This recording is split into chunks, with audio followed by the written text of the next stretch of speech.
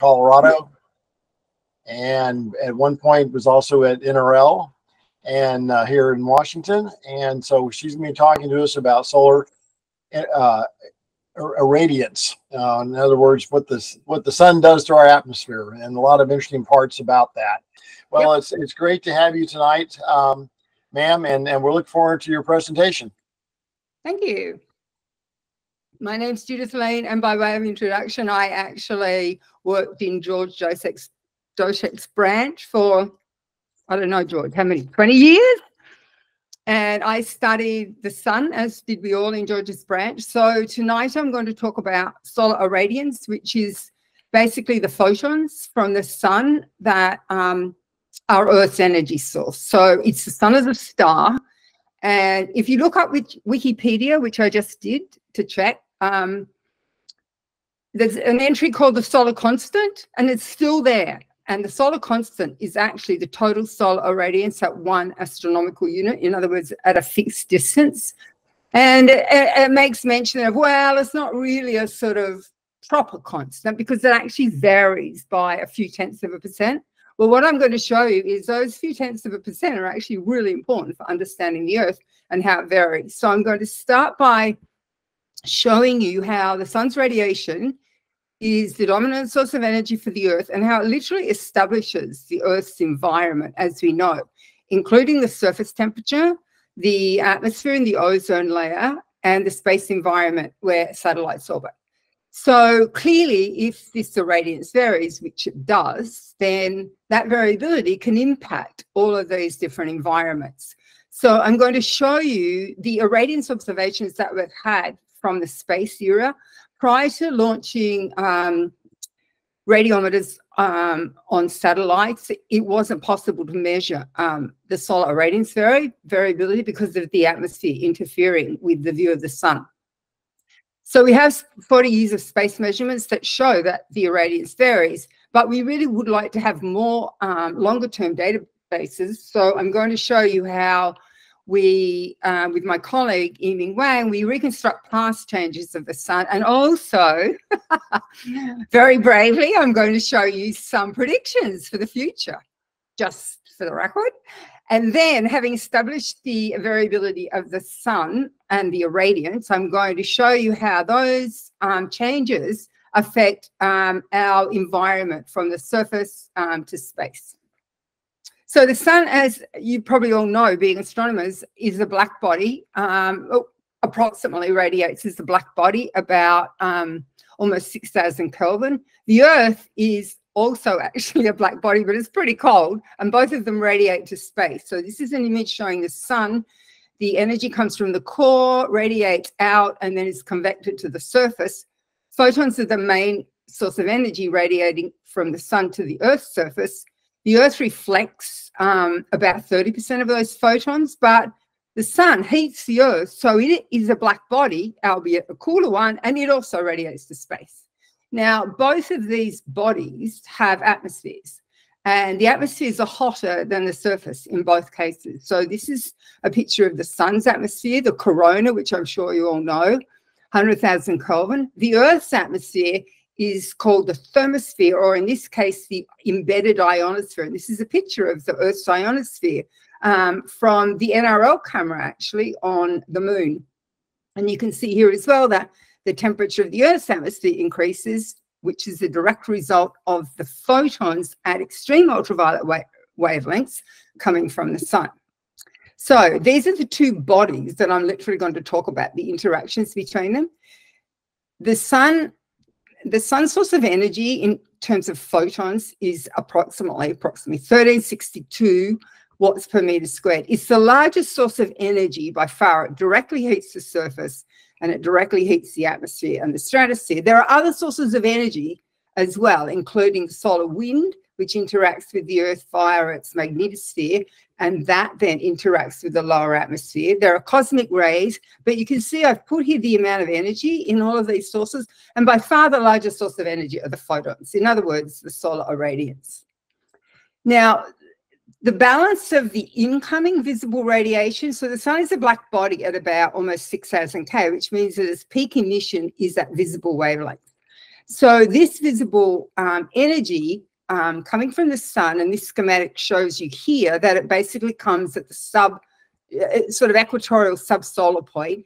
It heats the Earth's surface. The Earth's surface then is warmed and radiates to space. Now, the difference between these two is that the incoming sunlight energy is sort of equatorial and at the surface of the Earth facing the sun, but the outgoing heat radiates from all parts of the Earth's surface.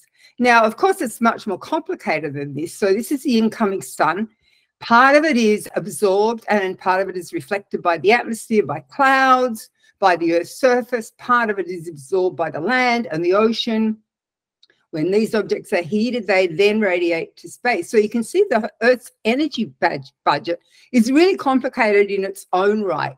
So even if the sun's energy didn't vary, this would be a very complicated system to try and understand. And it's more complicated because the radiation coming from the sun dominates at low latitudes, as I said, but the outgoing radiation is at all latitudes. And what happens is that there's a surplus of incoming solar radiation at low latitudes, and there's a deficit at high latitudes. So the atmosphere wants to move this surplus of energy to the poles, and that sets up what we know, and what I'm sure you know, as things like the circulation patterns in the atmosphere, including the pole. Oh, sorry. Can you see me still? I clicked something and it went funny. Oh, here we go. Okay, and so this sets up, for example, the tropical circulation cells, where the heat rises and is convected down at mid-latitudes. The polar vortex, you've probably heard about the polar vortex. When the polar vortex is wobbly, which it is when the balance between the incoming radiation at the equator and at the poles, when that gradient decreases, the polar vortex becomes more wobbly, and this affects weather here in northern latitudes, for example. So just the basic energy distribution and dynamics of the Earth is determined by the sun. As we go higher in the atmosphere, now most of the radiation does penetrate to the Earth's surface, but the ultraviolet radiation at wavelengths less than about 300 nanometers is absorbed in the Earth's surface, in the Earth's atmosphere. And what happens is that oxygen absorbs radiation at wavelengths less than about 280 nanometers. It dissociates, it produces ozone by the atomic and molecular oxygen recombining. The ozone absorbs ultraviolet radiation, it heats the atmosphere and produces the ozone layer. And as I'm sure you all know, the ozone layer is what protects us from the sun's ultraviolet radiation. So the sun, in a way, produces the atmosphere that protects us from itself, from the sun, which is sort of really interesting. And so as you go up, there's an increase in temperature, partly because of the ozone absorption. Now that's the radiative part of things. But what happens here too is that there's a big dynamical circulation now from the hemisphere that heats the atmosphere, called the Brewer-Dobson circulation, which sits on top of the troposphere, the tropospheric circulation. So you can see as we go up in altitude, the dynamics of the Earth system is becoming more and more complicated, and that's certainly true when we go even higher into the thermosphere. The thermosphere is the region above about 100 kilometers. It extends up to about 1,000 kilometers. This is the region where satellites orbit, for example, the space station, low Earth orbiting satellites. And you can see that while the density decreases, it's not negligible, and the temperature increases. And the reason the temperature increases is because now the sun's extreme ultraviolet and ultraviolet photons have enough energy to dissociate not only O2 but N2, and these gases literally absorb this radiation, and we have yet another circulation pattern. So you can see that the sun establishes the whole complex structure of the Earth. And thus, if the radiation varies, then that is going to be important. And I might mention that embedded in the thermosphere is the ionosphere. The ionosphere is the region of charged particles, because the sun's short wavelength radiation can ionize the primary gases in the atmosphere. And the ionosphere, as you know, is that layer of charged particles that reflects radio waves, transmits radio waves, and in fact interferes with things like the global positioning system. When there's a big storm on the sun, it produces a lot of ionizing radiation in the form of photons and also particles that disrupts the ionosphere. So now, okay, does the sun's irradiance vary? Is it really the solar constant? No. And this figure shows you 40 years, more than 40 years of direct observations of the sun's total solar irradiance. And the observations here are in white. And you can see that the total solar irradiance has a really beautiful 11-year cycle, but that's not all. It has these big dips, and this is not noisy data. These data are beautiful and very precise. And the model shown here in green is a combination of the impact on the sun's irradiance of bright faculae. So when the sun is very active or active, see all these bright regions called faculae, they are actually sources of enhanced radiation. So it's like sort of, you have a light bulb, and if bits of it are super bright, then that affects the net output. Or if you have sunspots, and this is a time series of the sunspots, that blocks the radiation. So the total solar irradiance is literally a balance between the enhancements in regions of bright faculae, shown here in the red line, and depletions due to sunspots. And it's these, all of these wiggles are due to this competition. And just to show you here, the sun's irradiance is in phase. Its variability is in phase with the sunspot number. There was some talk really early on when it was discovered in 1982 that sunspots were causing big dips in the irradiance, that, well, maybe the sun's irradiance was out of phase with the solar cycle, because, you know, sunspots go up, you have more sunspots, decreases the irradiance. But in fact, these other regions, the faculae, the bright regions, they actually win out on our sun. Now, if you look at other stars, younger stars that are younger than the sun, have bigger spots, and they actually, their irradiance varies out of phase with their activity. And stars that are older than the sun have more faculae. And so our sun is a middle-aged star, and it's sort of moving towards a more faculae-oriented or dominated variability. Now, I want to show you this little figure here because it shows you a high time series of the observations and the model in this period here, which is just ramping up to solar cycle 25. And you can see that you can pretty much explain all the wiggles by this competition between the spots and the faculae. Now, the spots and the faculae, as I'm sure you all know, are features of magnetic activity, and they're driven by the sun's dynamos. So the sun's solar activity produces both spots and faculae. The spots and the faculae have different contrasts at different wavelengths. So this means that the spectrum of the sun varies in different ways at different wavelengths. And this is just showing you from 100 nanometers to 10,000, the faculae contrast and the sunspot contrast. Contrast being a measure of the brightness of faculae. Now, as you go to shorter wavelengths, the emission comes from higher in the sun's atmosphere. It comes from the chromosphere and the corona, and the faculae get very, very bright at the shortest wavelengths. The sunspots get darker, but only like 30% or so, whereas the faculae get factors of 2 or more.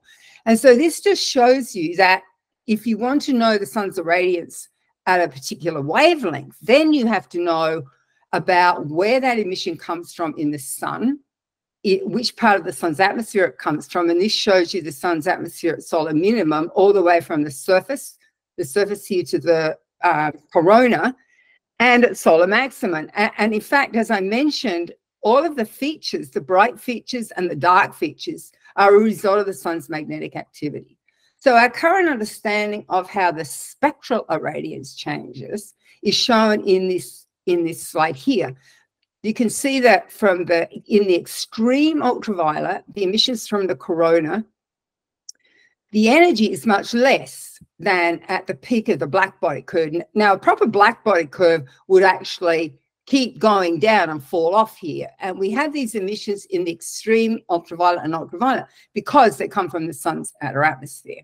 So this is the average spectral irradiance.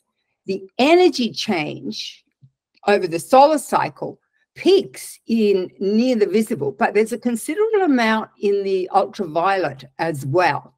The relative percentage change you can see maximizes at the shortest wavelengths. So if I look at the emissions from the corona here, they're the most variable, like some of them 100% or more. They affect the Earth's thermosphere and ionosphere. If I look at the visible radiation, this varies by maybe 0.1%, and this affects the Earth's troposphere and surface. So what I'm trying to show you here is the mapping of the variability in the spectral irradiance from the sun's atmosphere through to the Earth. Now, there are multiple Earth science endeavors and projects that need to know the sun's irradiance. For, in particular, all of the global change climate models and all of the whole Earth atmospheric models need to know what the sun is doing, because it's the input that establishes everything. So with the information that I've showed you about the irradiance variations, the magnitude, we have that now operating as an operational product with NOAA. You can actually get it online. It's updated every 3 months. It's called a climate data record, and it gives you the spectral irradiance and the total solar irradiance every day. So what about the past? Well, the period of the space observations is about the last 4 solar cycles. And interestingly enough, the space era started at a time when solar activity was quite high. This is, I think, solar cycle 21 or 22.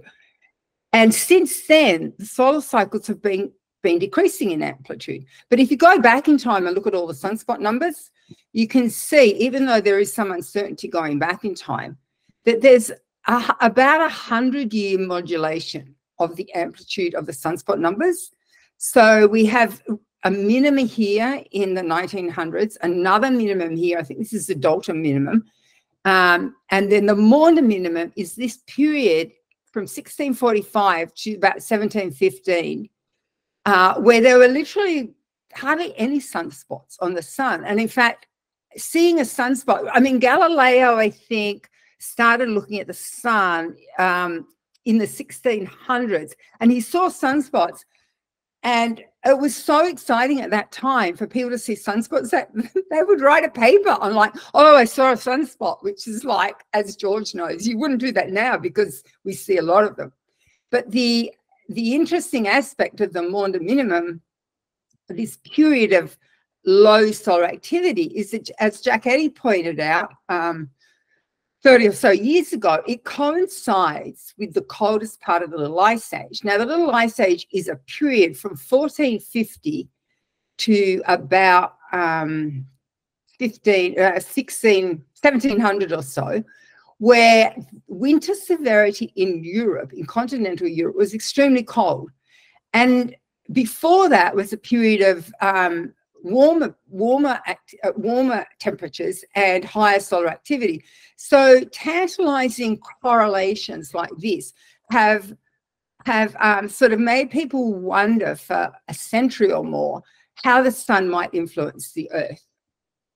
So as a result of that, there's been a sort of cottage industry almost for 30 years trying to estimate how did the sun's total solar irradiance change from the present to the Maunder minimum. In other words, from the space era to the Maunder minimum, how much did the irradiance change? I showed you the solar cycle variations in total solar irradiance. The change is about 0.1%, which, as Wikipedia says, it's almost constant. But 0.1% change in 1362 watts per meter squared is a lot of energy. So even a small change like that can cause changes on Earth. In fact, the Earth is in this situation where the sun's radiation doesn't change enough to cause big disruptions. I mean, the Earth is habitable, but it does change enough to have impacts if the changes are large enough. So you can see here the estimates of the decrease in the sun's irradiance in the Maunder minimum go anywhere from, this is a solar cycle change, 5 times the solar cycle, to the latest estimates by Yiming Wang and myself recently published in AppJ, where we believe the Maunder minimum decrease was maybe 20% or so of the solar cycle increase. So the way that we do that, and I want to show you here this little movie that shows the sun rotates about every 27 days. And that rotation is differential, which means that it's faster at the equator than at the poles. And this twists up all the magnetic fields and they get all tangled up and some of them erupt to the surface. So the loops like this that have footprints beneath the sun's surface are called closed fields, and that's where sunspots and faculae occur.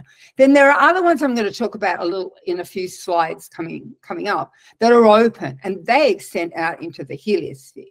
So Yiming Wang, my colleague at NRL, has a model that literally takes regions on the sun, and in fact he deposits flux on the sun at a rate typical or represented by the sunspot numbers, and then his model rotates those regions on the sun's surface, and it accounts for the meridional flow of the sun, which carries them from the equator mainly where the flux emerges to the poles, down to the bottom of the convection zone and back again, thereby completing the 11-year cycle. And it accounts for the diffusion of these species of the flux elements, which have different polarity. So the result of the simulations, that we made are shown here.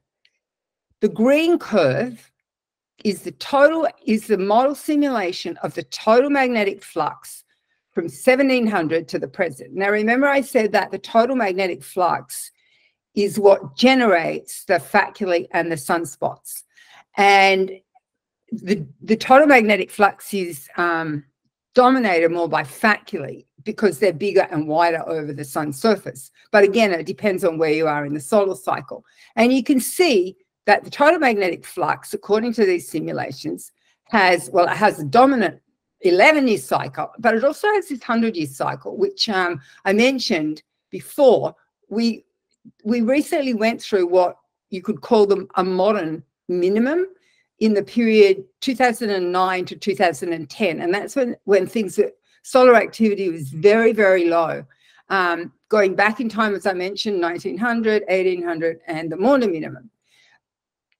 Also, in addition to the total flux, which remember I told you is dominated by closed flux, which are where the loops from the sun curve up from the sun and are routed back in the sun's surface. The open flux also has these cycles, and the open flux is the flux that extends out from the sun's surface and interacts with the Earth's magnetosphere. Now, the reason I'm telling you this is because the information that we have about the sun in the past comes from things like cosmogenic isotopes, such as carbon-14, that come from particles streaming through the galaxy and interacting with the open flux, which affects how much of them penetrate to the Earth. So this shown here is from the carbon-14 production rate, and it shows that the Gleisberg cycle, which is this 100-year cycle, has been present for more than 10,000 years. So when we came through 2009, 2010, there was a lot of talk among solar physicists, among Earth scientists about the sun, the solar activity is so low, it must mean that we're going into a Maunder minimum. But you can see, and Joan Feynman and Alexander Rasmussen pointed out that, in fact, this recent minima was a minima in both the 11-year cycle and the Gleisberg cycle. And in fact, and what I'm going to show you in terms of prediction is that it's very likely that the sun is now coming up into another Gleisberg cycle. But you can see here from this time series, the Gleisberg cycle itself is not very predictable. So this is, I just wanted to put this in here about future solar activity. Is a new Maunder minimum evident? Because only 10 years ago, or a little bit over 10 years ago, at the American Astronomical Society meeting, there was a big report that made headlines. This could be the last solar maximum we'll see for a few decades. This was the maximum before 2009.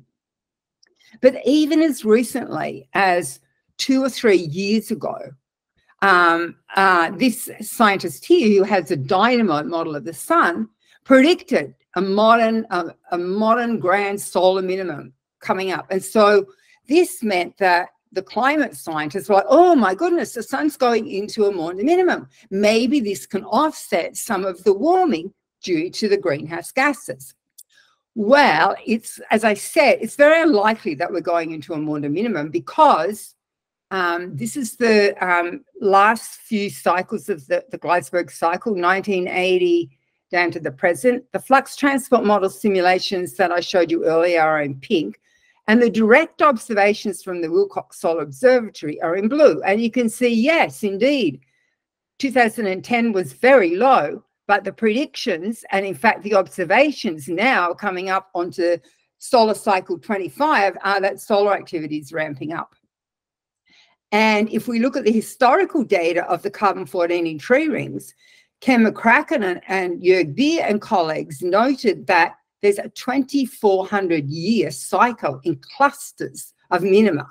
So we've just had a Maunder minima and a Spora minima. So we're probably not going to have another Maunder minimum for another 2,400 years. But, you know, we'll all be dead by then, so we won't be able to, like, demonstrate or prove that prediction.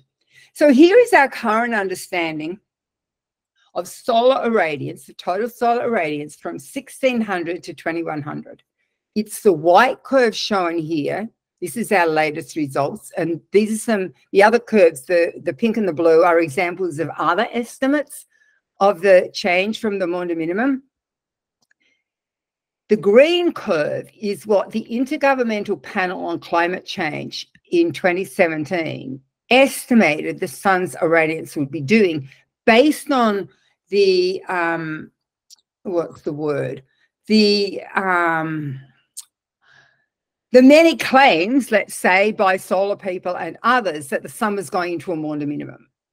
Now, our predictions here, shown in grey, are that no, the sun is not going into a Maunder minimum, but that in fact we're heading for another Gleisberg cycle that may be, we don't really know the magnitude, but here is predicting that it's going to be about comparable to the past Gleisberg cycle. But more interesting than that is the fact that if you look at the total solar irradiance, so I showed you earlier the measurements from 1980, and the measurements here that I showed you are in green. The blue curve is the model of the reconstruction based on the flux transport model. Both the model and the observations in the current solar cycle now, we're almost at the peak, I think, or we're heading to the peak of the current of this present solar cycle. But the total solar radius is as high as it's ever been annually in the past. In other words, the total solar radius is shooting right up in this new cycle. If we look at the faculae and the spots, remember I said that the total solar irradiance is the balance between the bright faculae that cause the irradiance to increase and the dark sunspots that cause it to decrease. Shown here are the sunspots. Now, I should have mentioned that this white curve is simply, and the yellow curve are statistical representations of an 11-year cycle of varying periods, in this case 10.8 years, modulated by the Gleisberg cycle. So it's simply a statistical representation of the past. But if you compare with the observations, the sunspots are more or less not ramping up very much at all. They're more or less the same at the peak of this current cycle as they were last cycle, but the faculae are zooming right up. So this then leads to the question of why does the sun's magnetic activity produce faculae versus sunspots? Like, what causes the partitioning? And this is a new area of understanding that we need to have in order to forecast or project solar irradiance. And so I think in this current solar cycle, we're really going to start learning a lot about the balance between the factally and the sunspots. And it could be that as we moved into a new Gleisberg cycle, the sun actually is not going to produce the sunspots and factally in the same proportion as it did in the last one. But we're going to have to wait and see for that. So that's my sort of synopsis of the solar irradiance and its variability. So now I want to talk about how those variations affect us on Earth. And all of the regions of Earth that, well, we live in the troposphere at the surface. We rely on the stratosphere because of its ozone layer to protect us. So remember, in the 1980s, there was a big scare about the ozone. It wasn't a scare, it was the truth of ozone depletion. And then we utilized the thermosphere and ionosphere extensively for orbiting spacecraft. All of these regions are undergoing anthropogenic change.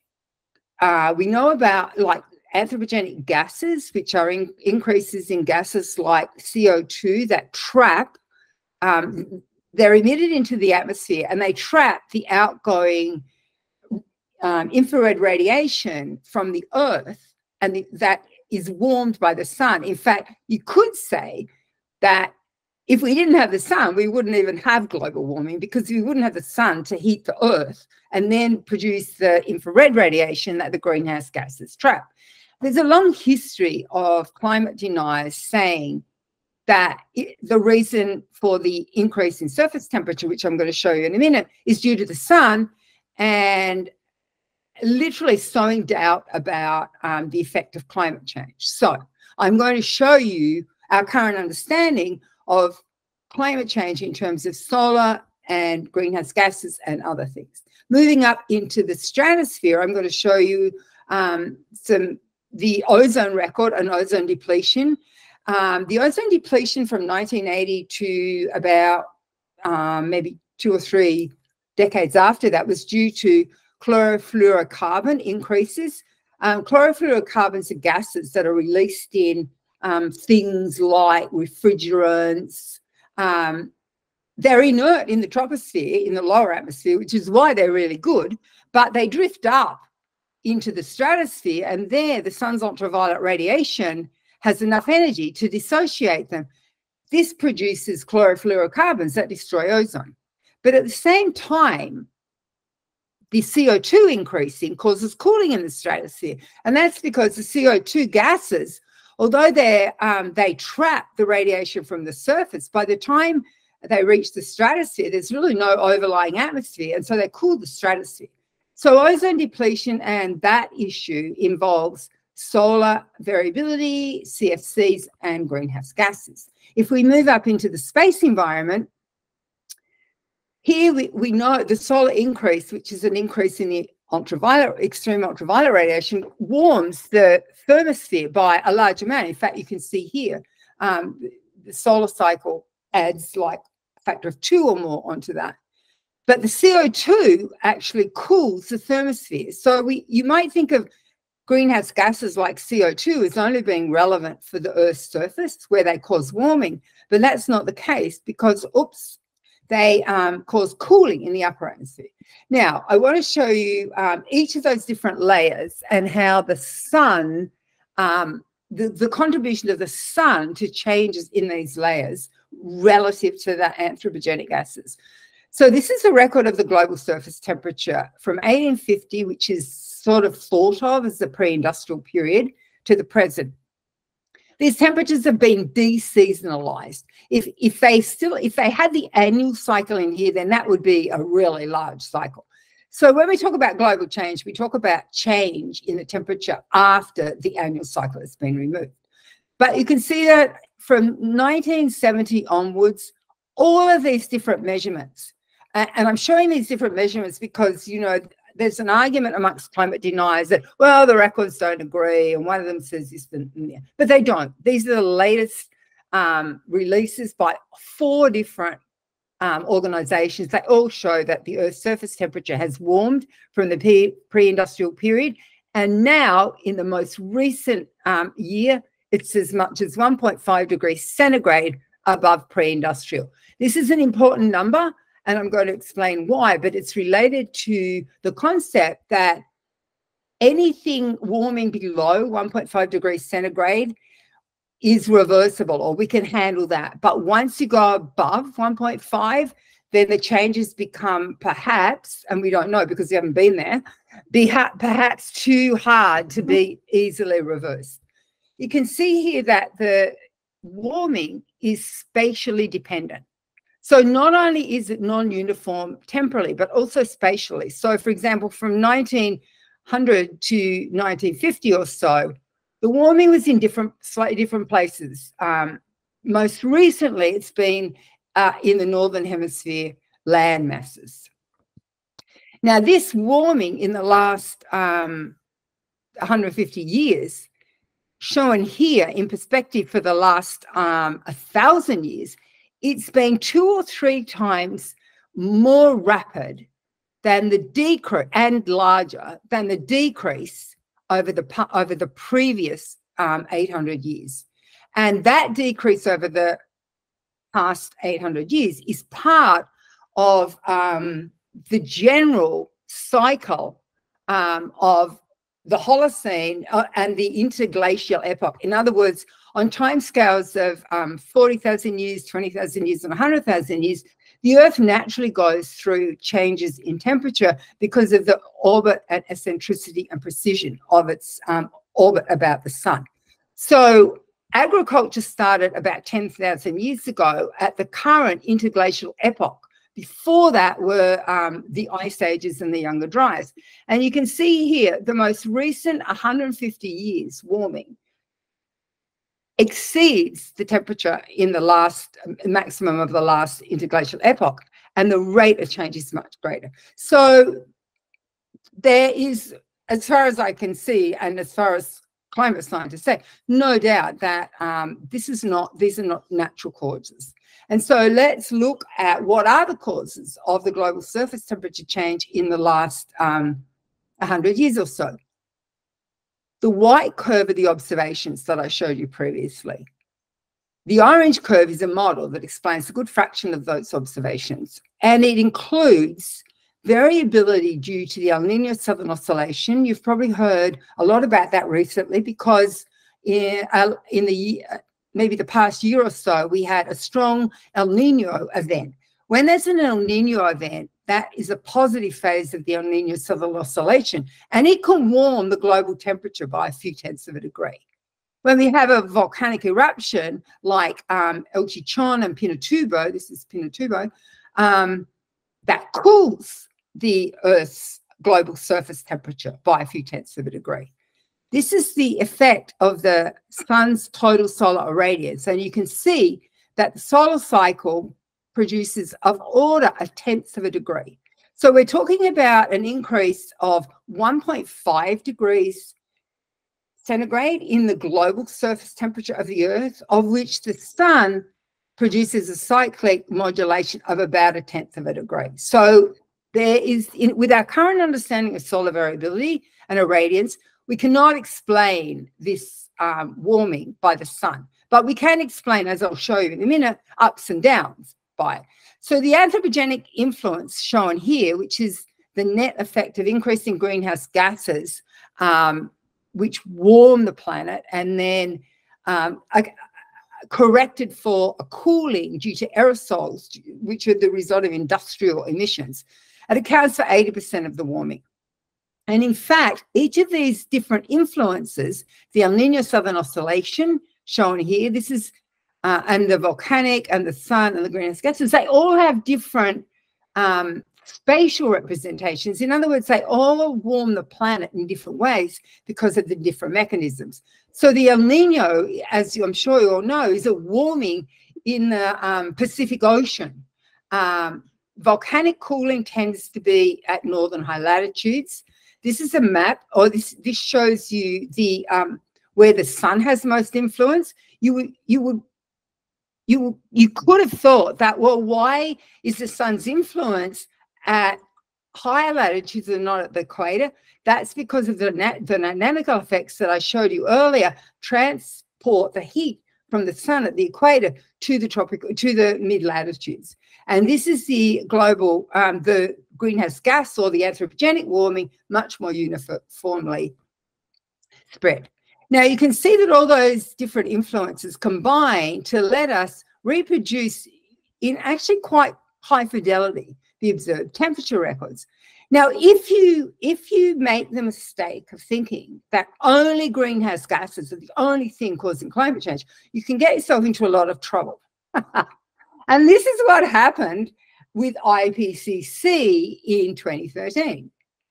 IPCC ran a whole lot of its models, which are shown here in blue, and they all said the next 50 years, we expect the climate to warm. We expect the global surface temperature to keep increasing. Now, interestingly, at the time that they produced this report, in fact, there had been probably a decade or more where the Earth's surface temperature had not increased. And so the IPCC invoked a global warming hiatus. It said, well, we don't know why, but for some reason, global warming stopped, right? They said global warming hiatus because the actual observations of the Earth's global surface temperature didn't match the models. This caused an enormous, I mean, this was only 10 years ago. It caused a decade of scientific, political, social, and economic confusion. And here's some examples of that. Nature had an article that said climate change, the case of the missing heat. And so this sent off scientists, climate scientists, in all manner of investigations. And there were subsequent reports saying, no, well, the heat was hiding in the oceans. Oh, no, we found the heat in the Pacific Ocean. Some people said that this lack of warming was caused by aerosols from China's coal burning. Some people said that it was background aerosols left over from Pinatubo in 1992. Some people mentioned anomalously solar irradiance, but the gist of it all, and you can probably remember this, the big debates about the fact that there was no warming for 16 years. And what does this mean about global warming? In fact, I like this little cartoon here. It says, is global warming real? And here's a scientist saying, well, yeah, just ask the global warming fairies. This whole episode, in fact, I wrote a paper about this whole episode in Wiley Reviews of Climate Change. It casts great doubt on the science of climate change and on the scientists. And it even led to the various right-wing think tanks saying, well, if there's a hiatus in global warming, then why do we have this big shift to green energy? So you can see it's really important to know why the global temperature is changing. And why did it change in that period? Here is the blow up or high time resolution of the period called the hiatus from about 2000 to about 2012. You can see it's bracketed by an El Nino event at one end and at the other. It's bracketed by a decrease in the sun's solar cycle causing cooling. And basically the net effect of a La Nina phase of the El Nino Southern Oscillation combined with cooling by the sun's irradiance cancelled the greenhouse warming over that time. And so eventually, Mother Jones had an article, Who Created the Global Warming Pause, and pointed out if all explanations were correct, the pause would now be explained twice over. So the reason, and this is the reference for the article I wrote on this. When I first submitted the paper basically saying IPCC made a big mistake, the editor said, well, we want to publish your paper, but I think you need to reduce the diatribe against IPCC, because basically the claim by IPCC that we had this global warming hiatus led us astray for 10 years. And this is we need to understand global climate change. So the reason I'm telling you this little story is because we need to know what the sun is doing and what it isn't doing. So this is also true in the stratosphere, but it's not as controversial in the stratosphere because the effects of the sun on the stratosphere temperature and the ozone layer are more obvious. So when we look at the temperature 20 kilometers, so this is just above the troposphere, in other words, the lowest stratosphere, you can see here the temperature, the global surface temperature is now decreasing. And in fact, during this period of the pause that I told you about where the global surface temperature didn't increase, people were saying, well, look, the temperature at 20 kilometers, it's cooling. So how can we have greenhouse warming if the temperature at 20 kilometers is cooling? Well, the reason it's cooling at 20 kilometers is, as I mentioned before, because greenhouse gases cause cooling at 20 kilometers because there's no overlaying atmosphere to trap the radiation. And so even 20 kilometers above the surface, we have a different mix of the El Nino Southern Oscillation, volcanoes, which produce warming. We have the anthropogenic cooling due to greenhouse gases, but we also have another anthropogenic effect due to chlorofluorocarbons. This is called the effective equivalent stratospheric chloride. And you can see what's happening at 20 kilometers is these two anthropogenic effects are now operating in different directions because the Montreal Protocol caused a decrease in or eliminated the use of the fluorocarbons. And so that effect started, let the ozone recover, but the anthropogenic effect caused it to decrease. So in terms of total ozone, the ozone decreased according to the Montreal Protocol, but it hasn't come back to the level of 1980 because we have a greenhouse gas effect also on ozone. And that's because the surface heating due to the greenhouse gases affects the dynamical interactions of the troposphere with the Brewer-Dobson circulation, which affects ozone. So you can see how complicated this is once you start to look at why is ozone changing, why is the temperature of 20 kilometers changing. And here what you can see is now the solar effect is bigger. It's very detectable, and it's equivalent essentially, or maybe even larger than the net effect of the anthropogenic effects. Now, moving up to the thermosphere and ionosphere, here, the sun's radiation, its electromagnetic radiation, literally dominates the whole environment. And as you go from solar max to solar min, there's an order of magnitude or more increase in neutral density, electron density, and the temperature increases by a factor of 2. So what I'm showing you here is the density derived from spacecraft drag by another colleague at the Naval Research Lab at 275 kilometers. You can see the dominant 11-year cycle. This is the model, a model of the observations, which is shown in white. And if you break down that model into components, the dominant cause of the variability is the solar irradiance. There's a geomagnetic activity effect, which, as I mentioned at the beginning of my talk, involves particles and magnetic fields interacting with the Earth's magnetosphere. There's a semi-annual and annual oscillation, and this is the CO2 cooling here. Now, the density is crucial for how we operate assets in low Earth orbit. And in particular, the International Space Station is the 400 kilometers. Every time there's the possibility of a collision of the space station with another orbiting object, then it does a course correction to get out of the way, basically, of the debris or the other object. And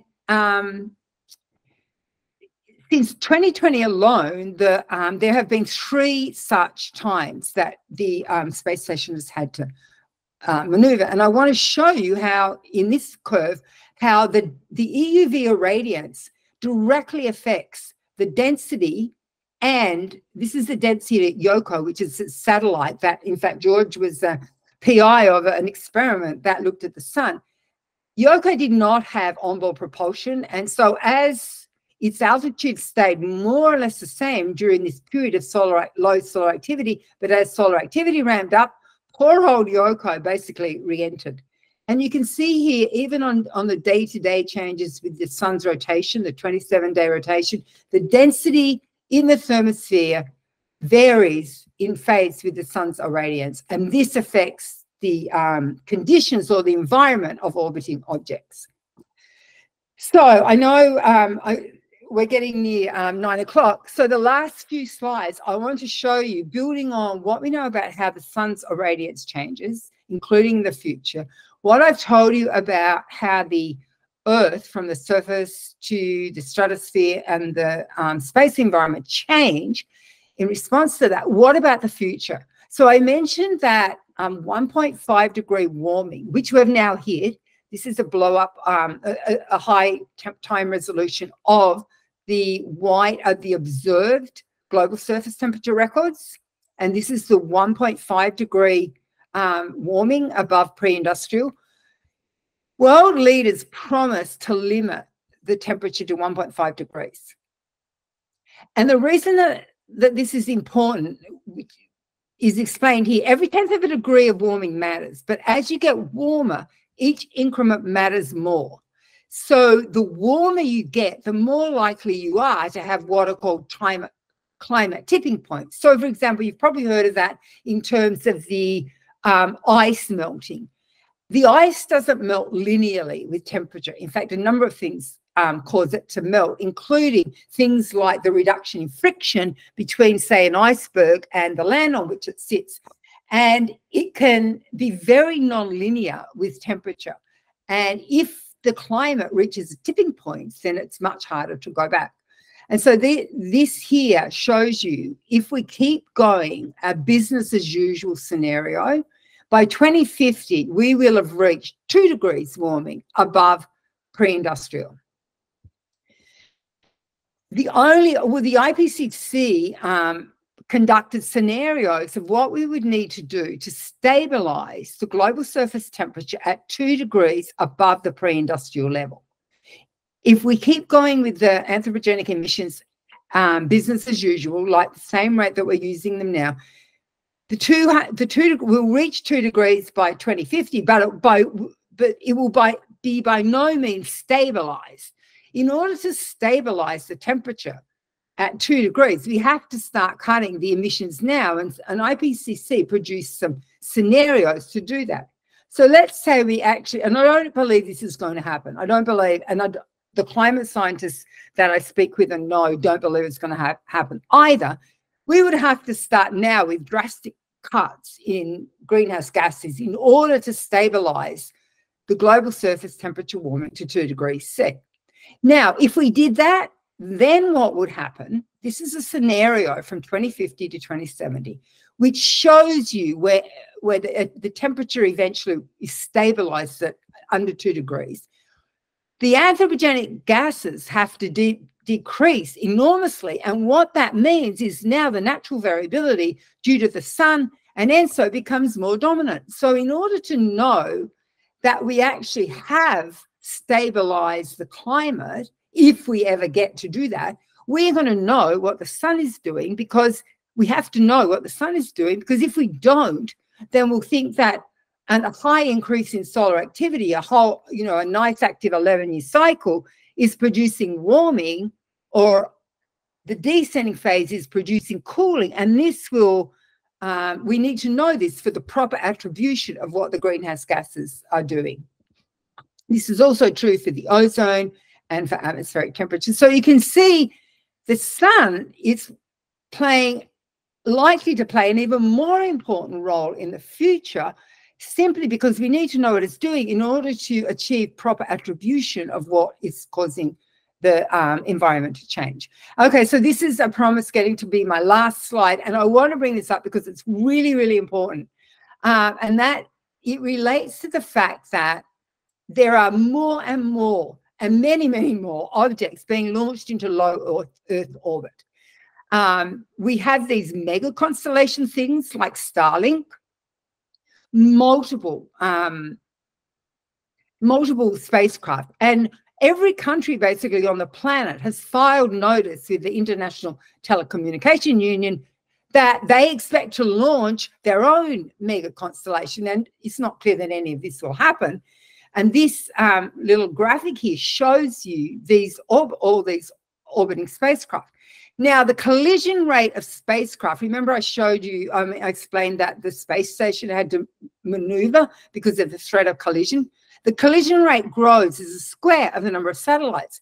So if we start launching, well, we have started launching more satellites into orbit, we're going to have increased rate of collision. And the collision probability, in order to compute that, you need to know the density. So we need to know what the density is doing in the future. Therefore, we need to know what the sun is doing in the future. And there's this scenario, the Kessler syndrome, which says that as the density of space rubbish increases, there could be a cascading, self-sustaining runaway cycle of debris generation. In other words, you get so much debris in low Earth orbit that they can't avoid colliding, and this then propagates so that there are more collisions and more debris. Okay, so in fact, we have launched, this is the number of launches, satellite launches. There was a factor of 5 or 6 more launches in 2020 than in any of the previous years. Now, 2020 was a period of low solar activity. It's this period here. So all of Elon Musk's Starlink satellites have been launched into a period of low solar activity. And you've probably heard how some of them actually deorbited.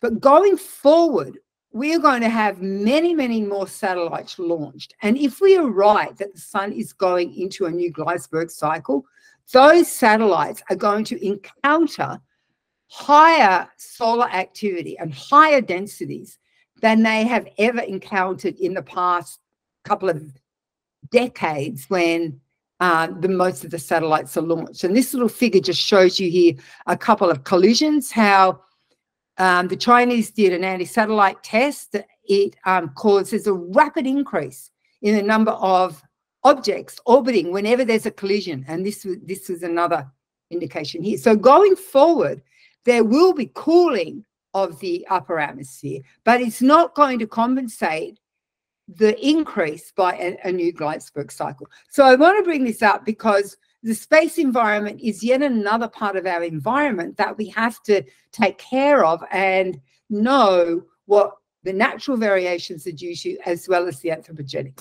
Okay, I finished. This is my summary. Solar irradiance changes on all time scales. And I mentioned about the magnetic flux. It's really going to be interesting in the next solar cycle to see if we can understand why the magnetic flux produces sunspots versus faculae. It's also going to be interesting to see if we really are entering a new Gleisberg cycle. I think we are, because this current cycle is really ramping up. But then how big? I mean, we won't know till 2016. I'll be dead by then. But it would be really great to come back and see what happened to the Gleisberg cycle. In terms of the modulation of the solar irradiance by the Earth's surface temperature, atmosphere, and ozone, the big outstanding question for our environment is when and at what temperature will global surface temperature stabilize? And will the ozone densities ever recover? We need to know what the sun is doing in order to be able to detect if that actually happens. And in terms of the space, our societal infrastructure depends on space. So if there's a Kessler effect, which could be exacerbated by the increasing density in the upcoming few decades due to the increasing solar activity, then this could, we don't know, but it might exacerbate or it might diminish the Kessler effect. We simply don't know. And a practical question for monitoring the sun and the Earth, all of the databases that I've showed you, the time series, have all come from continuous monitoring of the sun and the Earth. Will the operational solar irradiance monitoring continue with the needed precision? If not, how will we identify the causes of the environment and the stabilization? Okay, I finished. Thank you. So I just think I do escape, do I? Yes, thank you very much. That was great. We really appreciate that. You can do stop sharing. Okay.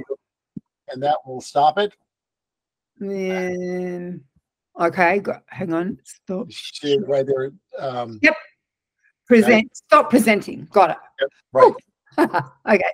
So now question time, or else it's questions. Paul actually said if I went too long, I wouldn't have any questions. Yeah, no, great presentation.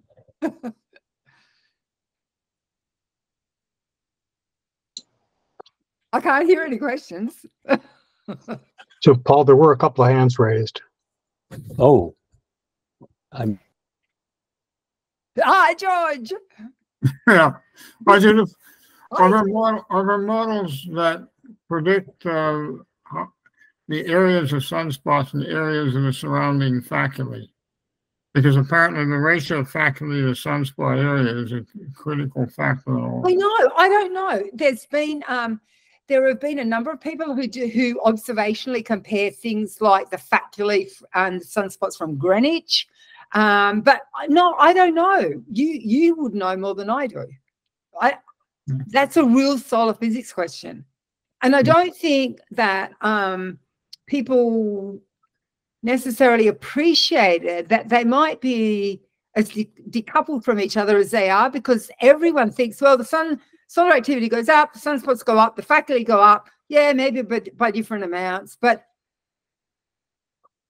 I don't know who could predict the partitioning of the faculae and the spots. Yeah. Do you? I mean, this is. No, I don't know. I think it's a fascinating question. For amateurs looking at the sun, visually the faculae are easiest to see at the limb. That's because of solar limb darkening. When they move on to the center of the disk, they're harder to see. But you can see them in the chromosphere. You can see them as plage, like as you go a little bit higher. Yeah. Well, you can go to the Gong site and get all these H-alpha images of the sun, see them easily. Yeah.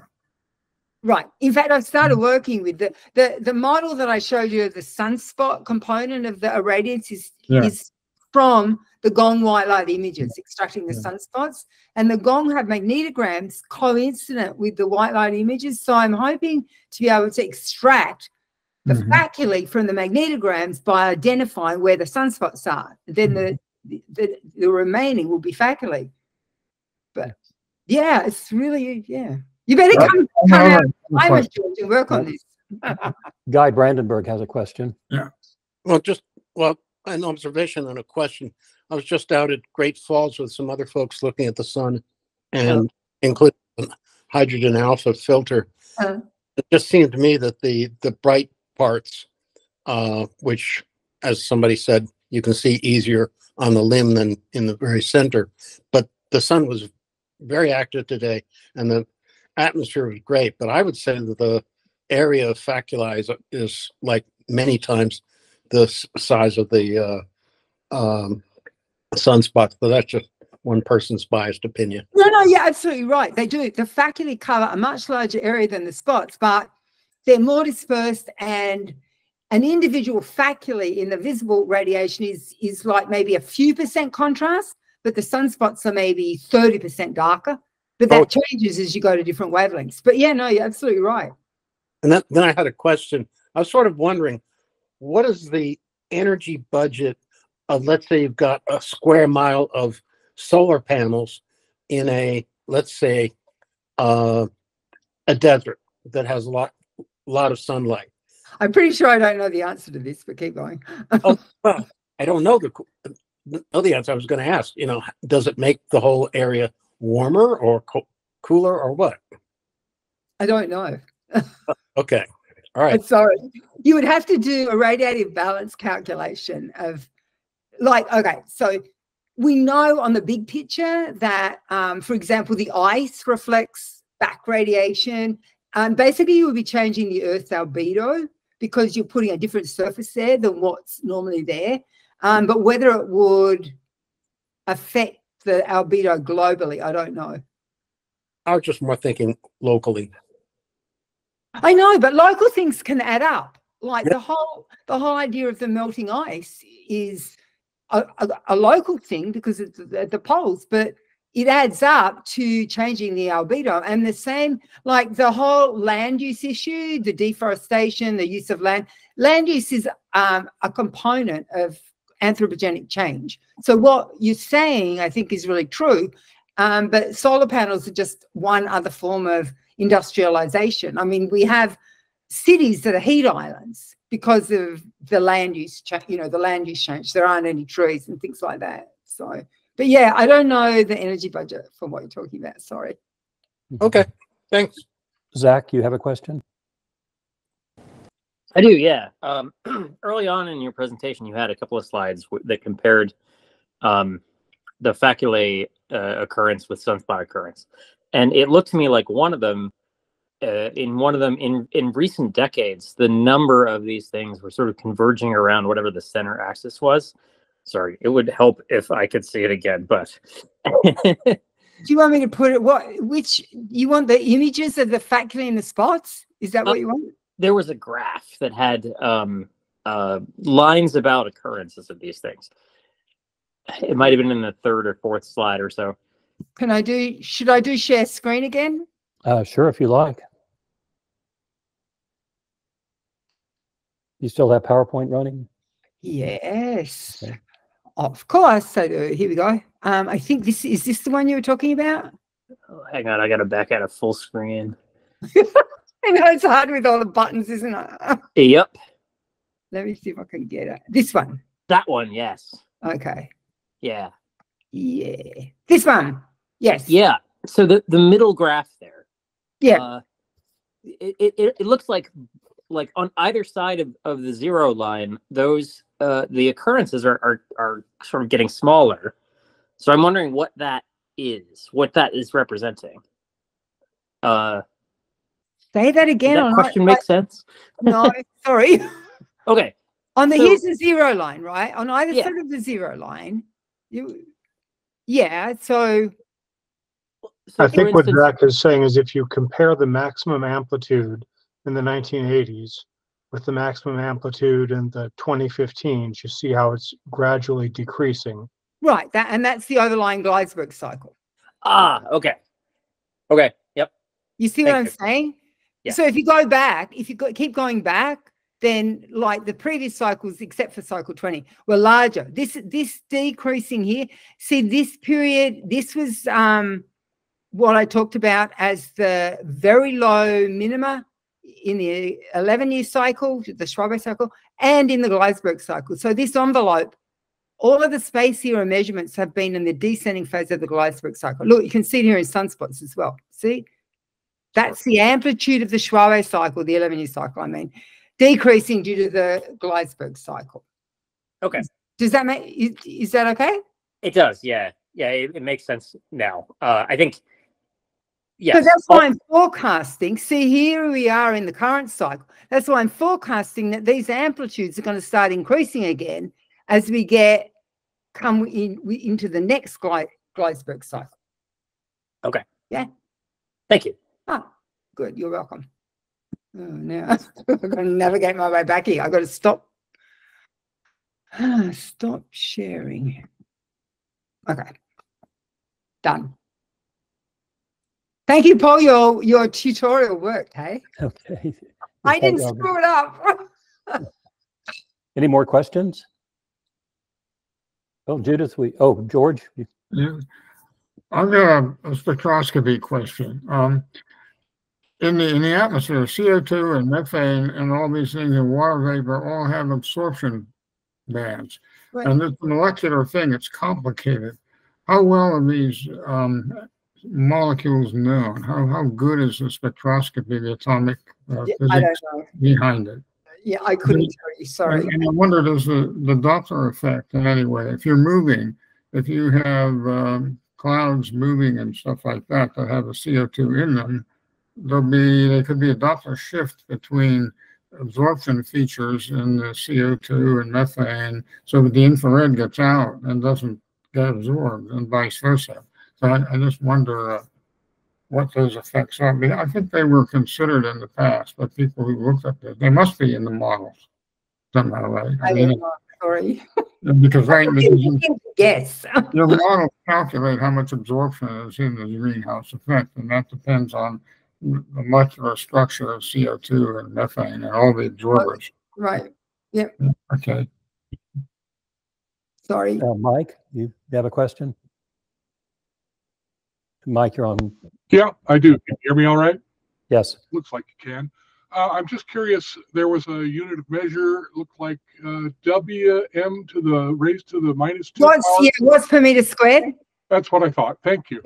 Yeah, that's the unit. Sorry, I should have explained that. That's the unit of irradiance.